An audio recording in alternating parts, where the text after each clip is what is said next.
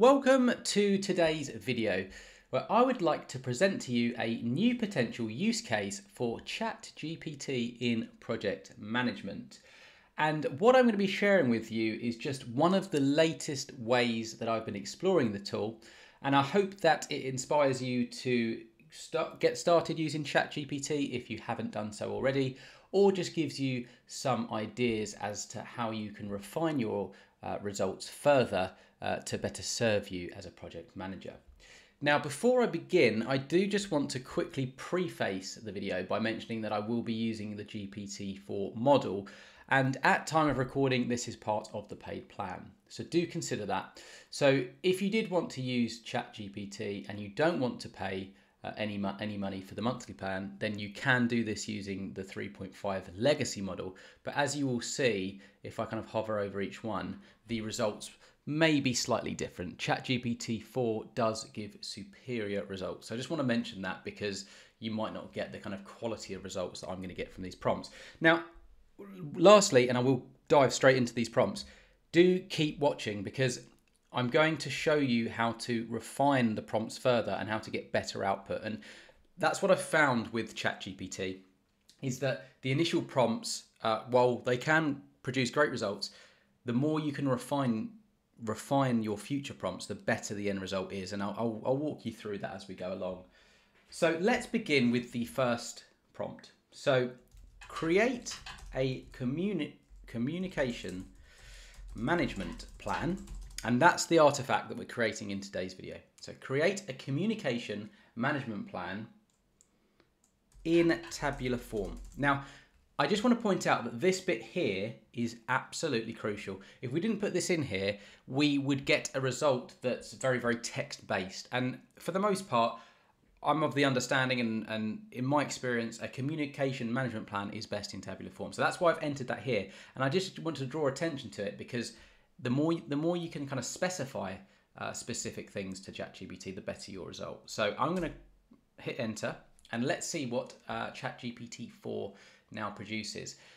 Just while this kind of goes, or generates, I should say, I will be adding some future prompts shortly.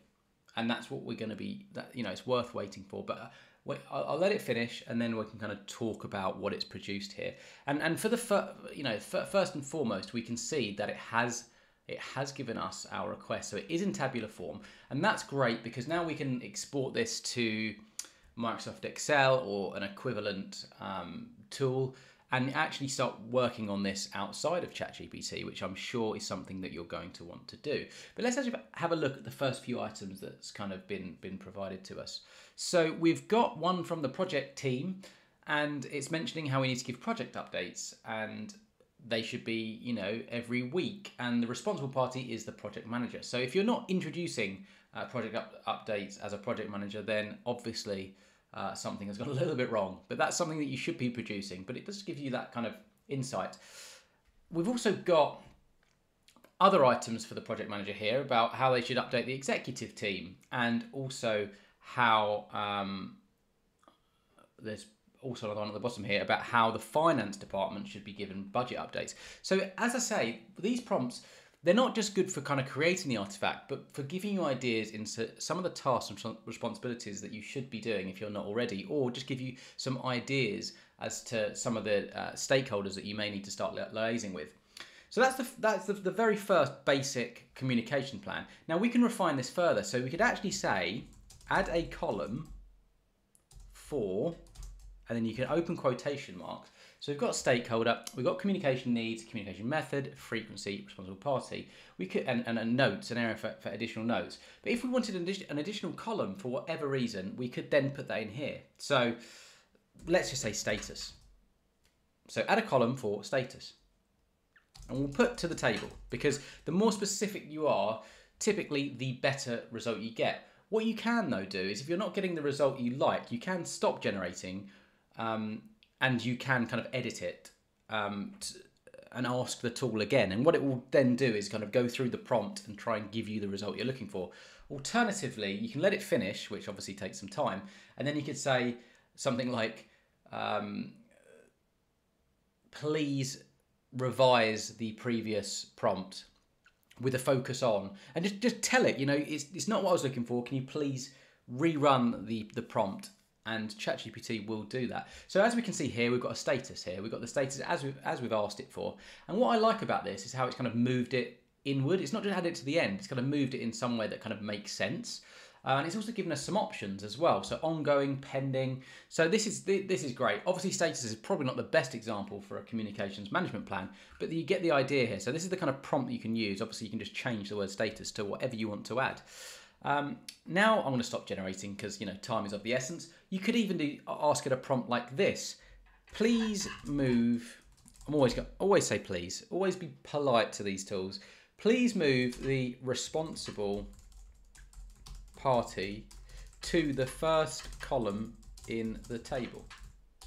That's another prompt we can do here. So you see what I'm doing here? I'm refining the results based on what it's already provided me. And as you can see, it's done exactly what I've asked it. And so this is just a really, really quick way of kind of getting an artifact kind of created, updating it, and just making sure it is kind of fit for purpose.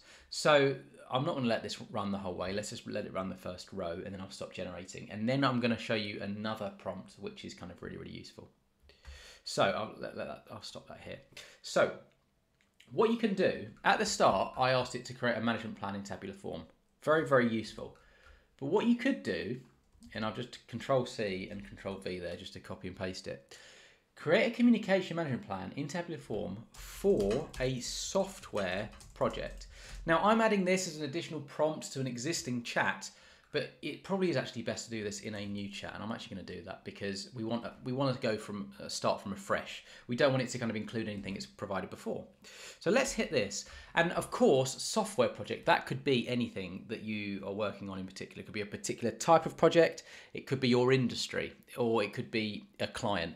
It could be for a I don't know, a finance client. You get the idea. What I'm trying to illustrate here is that this can be changed, and that it may be something you need to do.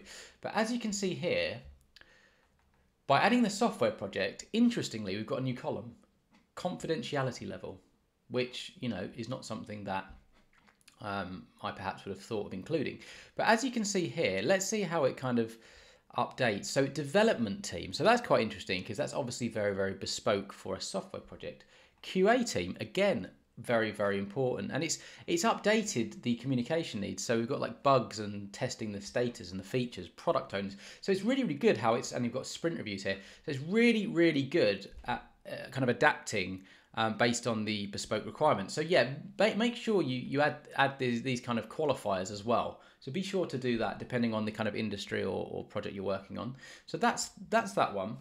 Now, before we finish, I want to show you this final prompt, which is where you can kind of take it much further. And this is really, really useful. So if we just have a look at this, the project manager is responsible for a project status, and they're going to be producing an email every day or every week. Well, that takes time to write. So why don't we ask ChatGPT to do it for us?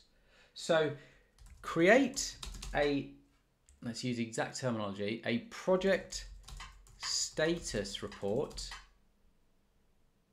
email for the, let's say, it's saying the responsibility of the team lead and the stakeholders project manager. I would say that should be create a project status report email for the team lead, So it should come from the project manager. So create a project status report email. So there's a bit of a mistake there, I'd actually say, perhaps. But create a project status report email for the team leads from the project manager.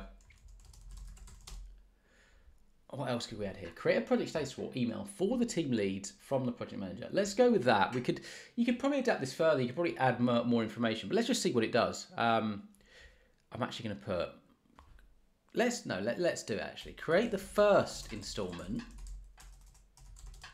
of a weekly.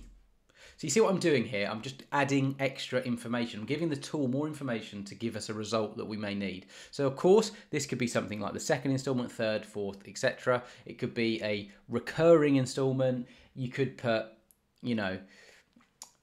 on a daily project status report. So you get the idea. But let's just hit this just to show you what can be produced. So look, here we go. to begin with, we've actually got the email heading, which is great. You know, you can just put this in the subject line. So software project, and it's taken into account, it's a software project, which we gave it at the start. And this is what I'm talking about, how ChatGPT builds off existing inputs as well. It's given us the week ending, really, really interesting. Dear team leads, I hope this message finds you well. This is the first weekly project status report. So you can see from the first sentences, it is literally taking into account exactly what I've asked it. And it's building on those previous prompts, which is absolutely fantastic. So it's given this introduction, and then it's given us the project status overview, and it's given us this formatting as well. You know, we've got the bolded sections, and you can kind of work from this. You could enter future prompts, you know, to expand it further. So please give me a completed tasks table, and then you could start updating that going forward. You could say, ask it for an ongoing task table. You get the idea. Or you could say, please put the project status overview in tabular form. Or please, you know, this is what I'm trying to get at, is the more you ask ChatGPT, the more you refine it, the better your results will be. So this is a really, really good kind of use case for building out your communications plan and taking it to the next level. You could, of course, then say, I've just shown you that one. We could say, please create a meeting invite agenda for the project status meetings. So you see what I'm doing here? I'm taking the next one, and what I'm trying to show you is how you can use ChatGPT to kind of create your communications for various different processes. So we first had emails, then we had the meetings, and it's actually talked about project management software in here as well, which is really, really interesting. It's just another kind of area to explore. We could ask it to create things like a risk log, an issues log, change log, you know, future artifacts that kind of stem from this and that are going to be included in this communication plan. And yeah, there's, you know, got daily stand-up meetings. You could even ask, you know, what to include in my daily stand-up meeting.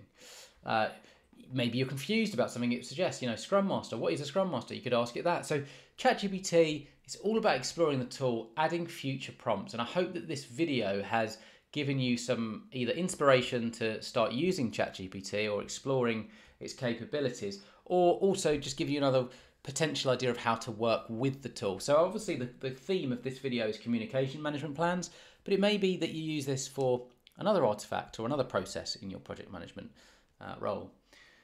And for that, I do have loads of other videos on using ChatGPT in project management, along with a host of other videos as well. So if you like this video, please hit the like button. That tells me I should continue recording videos like this. And just mentioning those videos there, do consider heading over to my channel if you want to check out some of those aforementioned videos or any others. So I've got some on just different project management methodologies, tools, artifacts, etc. So it's all worth checking out. And of course, subscribing to the channel is always a good idea. So with all of that said, I hope you have an excellent day.